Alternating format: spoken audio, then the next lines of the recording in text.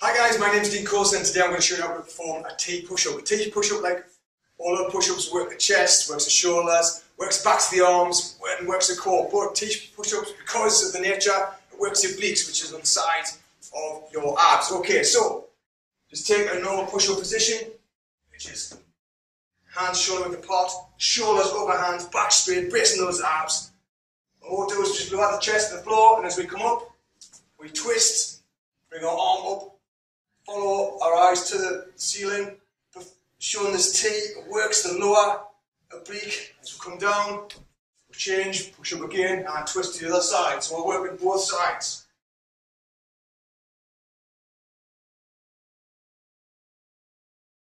So we're just pivoting on our feet, keeping our balance,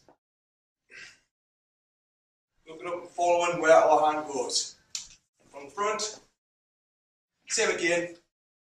Hand shoulder, shoulders over hands, back flat, bracing them abs, push up down, as you come up, twist,